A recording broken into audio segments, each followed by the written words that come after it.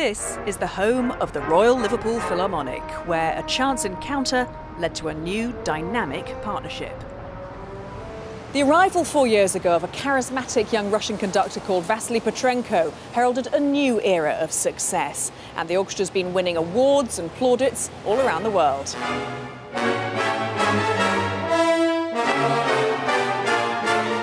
Petrenko's one of those few conductors who both audiences and musicians love in equal measure. You can get, conductors who are one or the other, but it's not often you get both.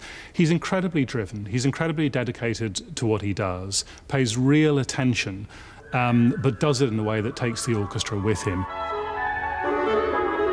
Yeah, okay, sorry. Could we play from...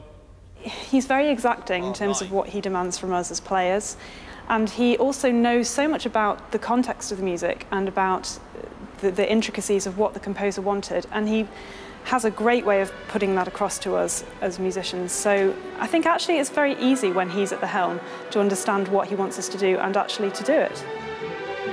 You can't not play together. When Vasily gives a downbeat, you know exactly where it is. Okay, that's good. I remember when I was a student, people often used to refer to certain conductors as great trainers, orchestra trainers, and in my experience there aren't so many of those around these days, but Vasily, I would say, is definitely one. I felt really strong relations with the orchestra immediately from the first moment, and so far I'm very happy here. I don't see any signs of exhaust in the relationship between me and the orchestra, which happens with many conductors in the orchestra. It's a little bit like a family life. But so far I haven't seen the signs of exhaust, and I still have seen a lot of potential. I still know where and how we need to improve in the future, and I think we're still quite far from the peak of what we can do. Short balls, please. You said that the orchestra's not yet reached its full potential. What are your ambitions for them?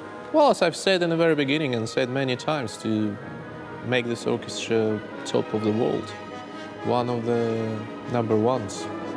And because I've been growing in a school where the second place has been a loser, and it's a championing psychology, and I think we will achieve that sooner or later.